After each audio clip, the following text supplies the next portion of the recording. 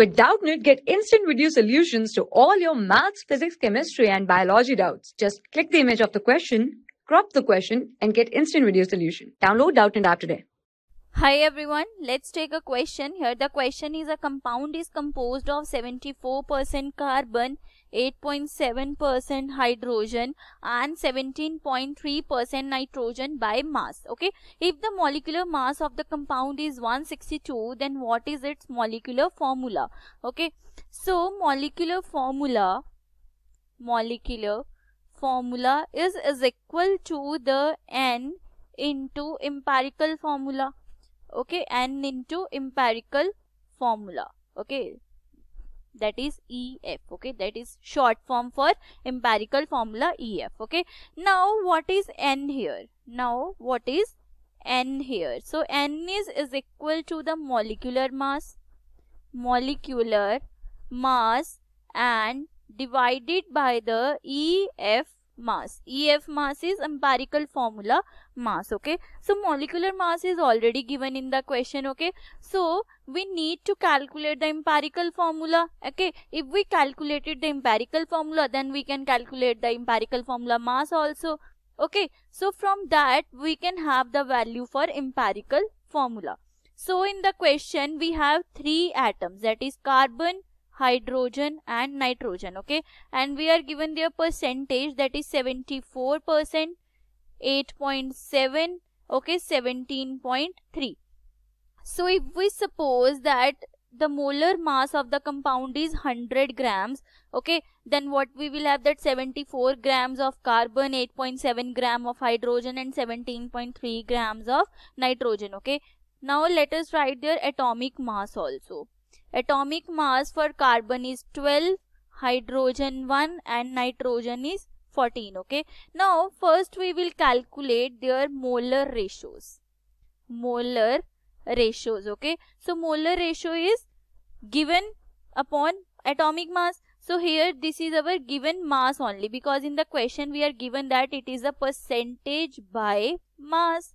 Okay, so here we will have 74 by 12, 8.7 by 1, 17.3 by 14. Okay, now if we calculate this values, so here our answers will be, 74 by 12, it is 6.16. we will consider it approximately 6.2.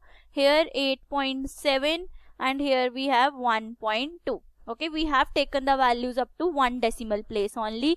Now we will calculate the whole number ratio, simplest whole number ratio. Okay, or we can write simplest ratio. Why we will calculate this? Because if we define the empirical formula, it is the simplest ratio of atoms present in a compound. Simplest ratio of atoms present in a compound. Okay, so here we can calculate the simplest ratio. How we will calculate? Here we have the molar ratio. Here the molar ratio will be divided by the smallest one. The smallest one is 1.2. so here it will be 6.2 divided by 1.2, 8.7 divided by 1.2 and 1.2 divided by 1.2. Okay, so here we will have the values. Here it will be 5.1. we will consider it approximately 5 because we need the whole number ratio. Here we will have 7.2.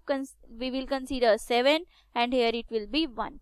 So now we have carbon ratio hydrogen ratio nitrogen, that is 5:7:1. so empirical formula will be C5H7N. Okay, because nitrogen is 1. Now we have the empirical formula. So now we need the empirical formula mass. Okay, mass empirical formula.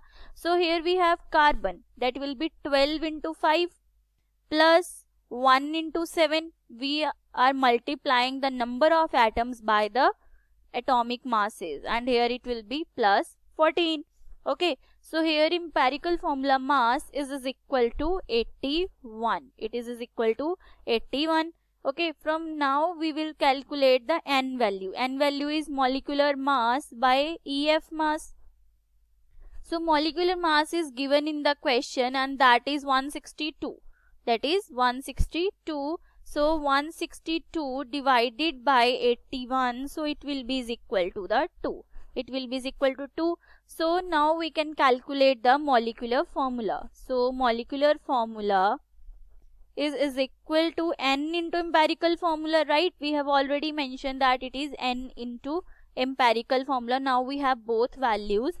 So here we will have n is our 2, n is 2 into this empirical formula, that is C5H7N.